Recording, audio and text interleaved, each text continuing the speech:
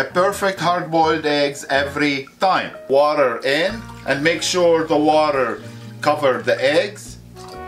We're gonna bring the water to boil, so stove on high. Water start boiling.